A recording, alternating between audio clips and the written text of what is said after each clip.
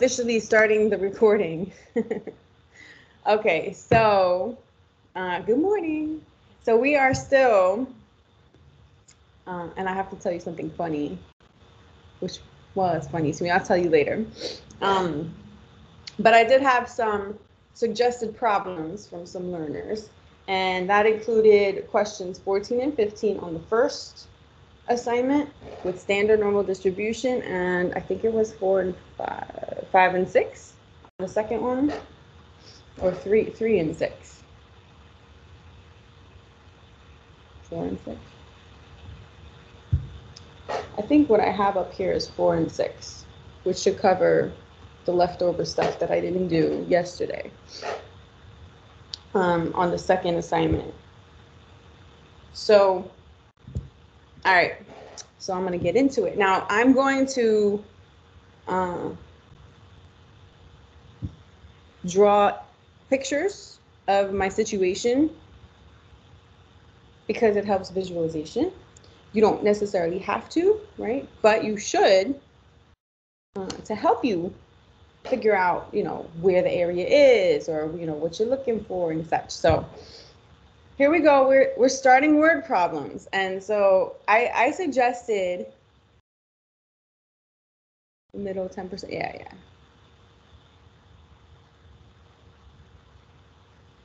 And I have that one. Okay, so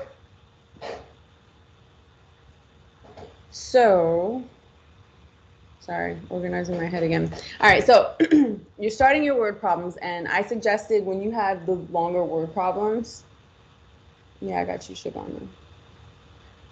You read it at least, I thought I stopped that. You read it at least 3 times. Now these might not need that many times, but when you get into like your confidence intervals and your hypothesis testing, you're gonna have a lot of word problems, and you're gonna wanna read it 3 times. So that, again, the first time is to get an idea of what's happening. The second time is to organize what you have or what you're given into your mathematical notation. And then the third time is just to verify. And if you need to, another time. So, and there's nothing wrong with that. Assume that the readings, so here's my first time. Assume that the readings at freezing on a bundle of thermometers are normally distributed, I'm going to underline that, with a mean of 0 degrees and a standard deviation of 1 degree. So that's important information. I'll convert it the second time I read. A single thermometer is randomly selected and tested.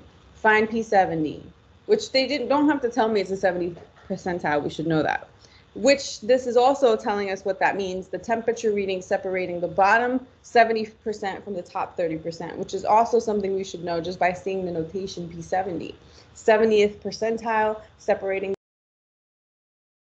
30%, 70% of the way in. So I underlined stuff that was important. Obviously, normally distributed is important because otherwise I can't do the stuff that I learned, right? It has to be this low, high, low, the symmetric curve. The center of the curve is the mean, which they tell me. Now, I'm going to convert the mean and the standard deviation into notation. And we have, kind of all thermometers. So I'm using a population mean, which is mu. And the mean temperature is 0 degrees Celsius. And the standard deviation, population standard deviation, sigma, is 1 degree Celsius. And I'm focusing on the notation that I use and what they mean for a reason also, because that's going to come back. So I'm just like reminding. So what I said yesterday was if I have a normal distribution curve and the mean is 0 and the standard deviation is 1, I automatically know that I'm on a standard normal distribution curve, and these are z-scores. And then the center is always the mean, which in this case is 0. So this is just the first sentence, right? I pulled all this information out, and if I need to read it again, I will. Assume that the readings on a bundle of thermometers, they're normally distributed, which allows me to have this low, high, low kind of symmetric curve. The mean of it is 0, the standard deviation is 1. This is population mean and standard deviation for like all these thermometers. A single thermometer is randomly selected, so I'm selecting 1.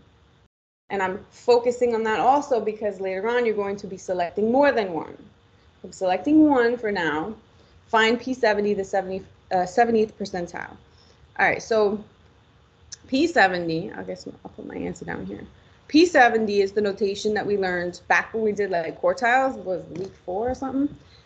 P70, 70th percentile, which separates the bottom 70% from the top 30, right? Because we talk about 100%. So if I have 70% here, then obviously 30% would be there. Now, if I'm talking about the bottom 70%, I'm talking about like more than half, right? More than half on the low end. So if I cut this curve in half, right here, then 50% is below that because this is the halfway mark. So 70% being lower than some value is going to push that value over here, and this is a z-score, or also known as P70 for this particular example. And separating the bottom 70%, so the shaded region, because remember, percentage or probability percentage is always the area under the curve on this kind of normal distribution curve. So if I'm knowing percentage, then I'm knowing area. And it's the bottom 70%, which is 0.70 in decimal, from the top 30. So that means up here is 30%. Now, I don't necessarily need that part, but it's good to know, obviously, that the sum is 1. And P70 is this value here, which happens to be a z-score. They don't really ask me that, but it happens to be a z-score because I'm on a standard normal distribution curve. And if I wasn't, it would be some data value, and I would represent it with x. But I know it's standard normal distribution because the mean is 0 and the standard deviation is 1. So what I realize here is that I know the area under the curve, and I want the z-score. And basically what you guys are doing with this week is either normal CDF or inverse norm. Those are the two options right now on your calculator. So if I know the area and I want the z-score, which one do I use? Do I use normal CDF or do I use inverse norm? So do you remember? If I know the area and I want the z-score, which one do I use? Inverse norm. Yes, you got it. Inverse norm. And then, so let's refresh. Inverse norm, normal CDF, all the stuff so far that you need is in vars, right? Second vars. We want distribution. So we're going to press second and vars. And really, like, the two options for this week, normal CDF and inverse norm, is like number 2 and 3. So it's just which one. We know it's inverse norm because we want the value, we know the area. And it just so happens to ask us, what is the area? So that's an indication that this is the one that I would use when I know area, right? And the area that, and we talked about this yesterday, not everybody has this option here where you could tell the calculator the location of the area that you want. You can update your calculator or whatever if you want to have that, because the TI-84, pluses, they're fancier calculators. They should have it. If it doesn't, automatically your calculator assumes left. So if you don't have this option, your calculator is automatically assuming that the area that you give it is in the left tail, okay, or to the left of the value that you want, which is perfect because that's what we have here. We know the area to the left is 70% or 0.7. So I'm going to put area 0.7. My mean is 0. My standard deviation is 1. It's already, left. If I have these options, I want left highlighted. If I don't, it automatically assumes left. And then paste. And this is the order in which it comes. Area to the left, mean, standard deviation. If you have that extra option, it tells you where it is, 0.5244. So 0.7, 0, 1, and then this is that extra option if you have it. And then 0.5244, typically rounding. Does it tell us how to round that? Does it ask us to round it a specific way? It doesn't ask us, it doesn't tell us. So I would say typically, now it looks like it's rounding to 3, but typically with z-scores, we round to 2, but 0.52. And then I think it should take a few different options because it's not telling you how to round it particularly. But given that it's a z-score, it should be 2. But okay, so if you see this notation, it's basically asking you for a percentile. Okay. So let me do this one also. So this was, oopsies, what was it, number 14? No, what I just did was number 15 on the first assignment. Okay, similar to that. Obviously, I think your numbers should be different, but it's similar to that one. Basically understanding that notation. Now this one, I didn't draw the curve, it gave it to you, but I didn't draw the curve for a reason, because assuming like you don't have it, how would you know? Hold on, I see chat here. Is it you guys or someone? Hold on. It's so crazy because it's like okay.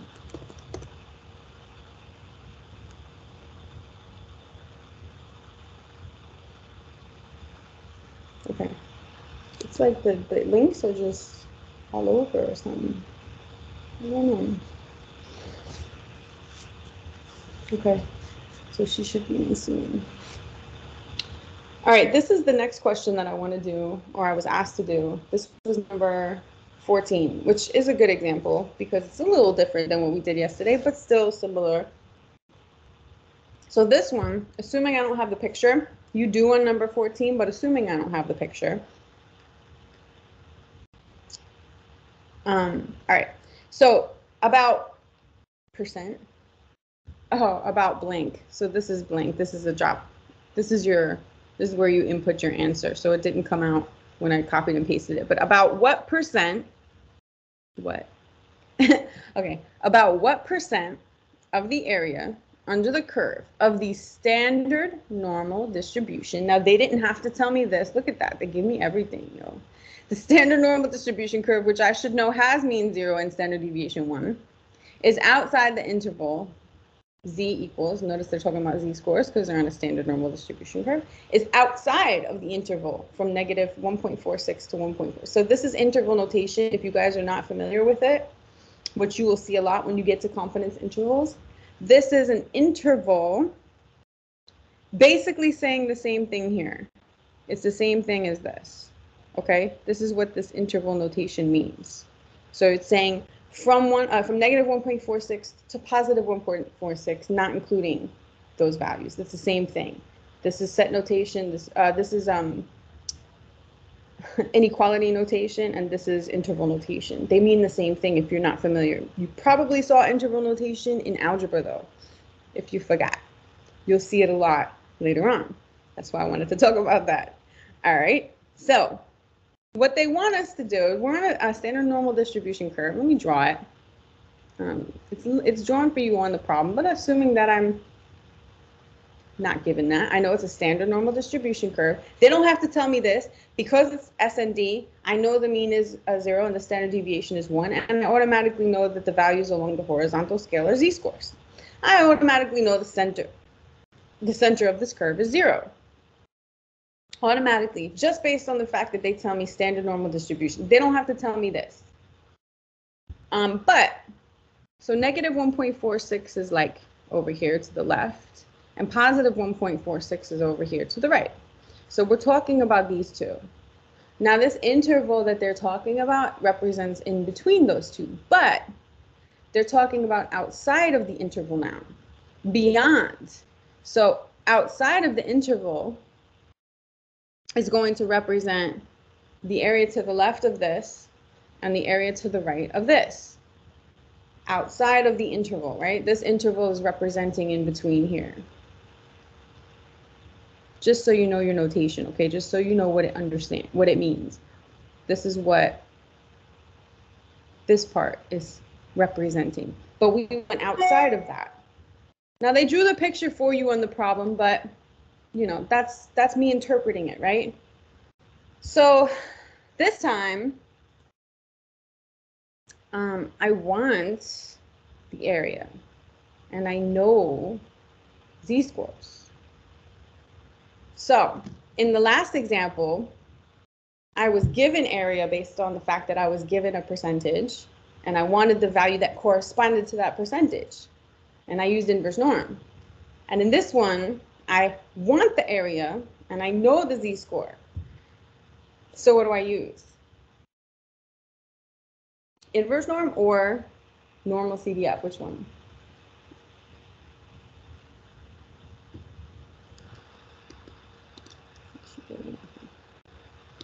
And you could chat, you can whatever, because I have my right chat on there. Normal CDF or inverse norm? Normal CDF. Yep. Normal CDF. Now, the thing about this, you sound so excited. Yes. I could tell the enthusiasm is real. I'm going to color coordinate for a second. And because of the fact that I can only do one area at a time. So I'm going to do, I'll call this area 1 in green.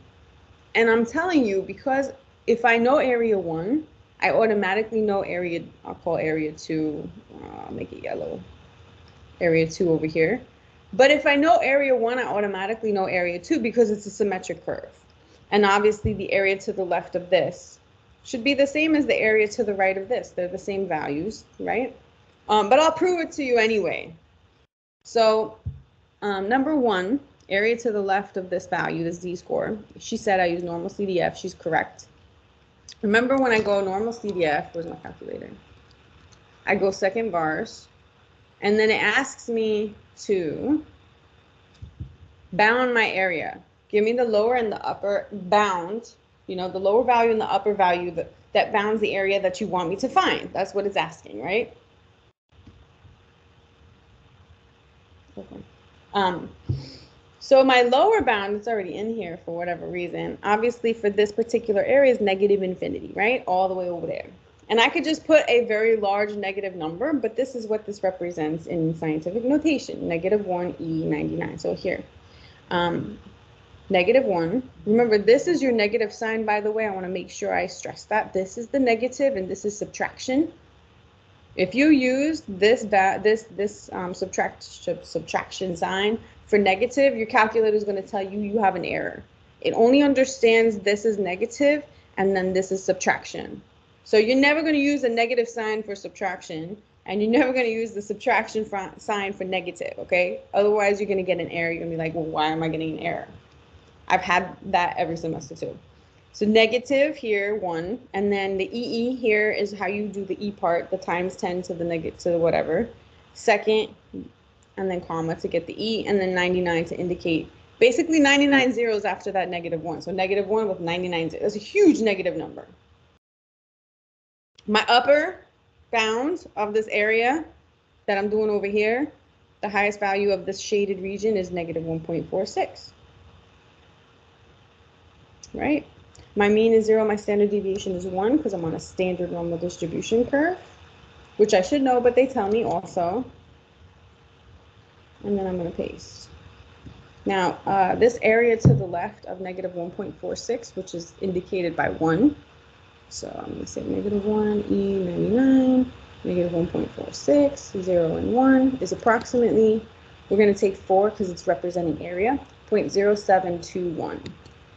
0.0721.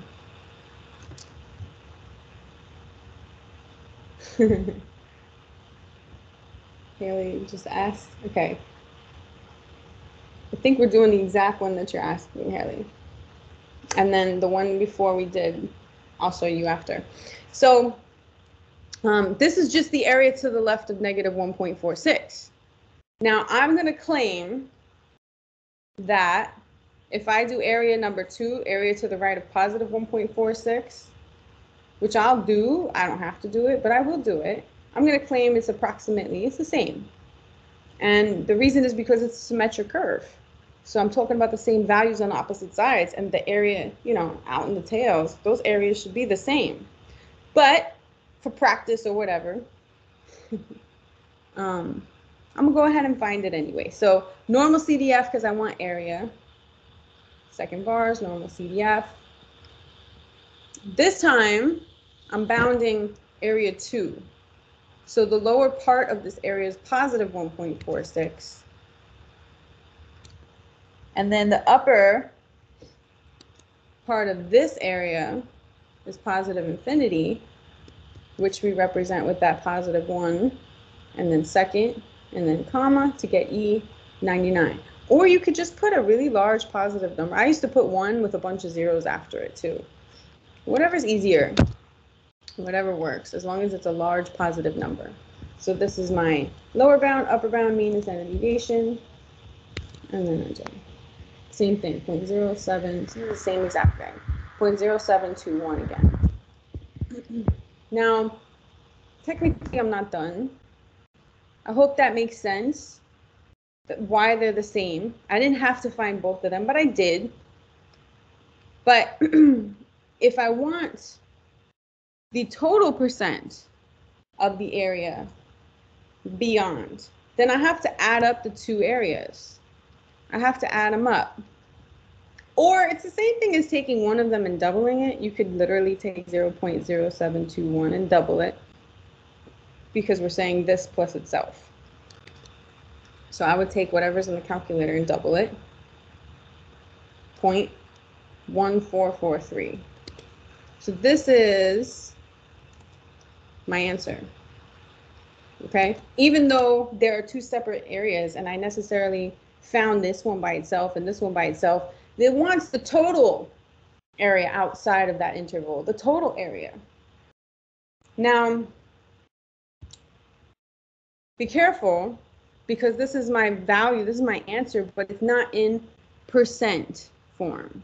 And because it's saying about blank percent, about what percent, this is the blank part, this is where you input your answer, I need to convert this to a percentage, 14.43, and then percent.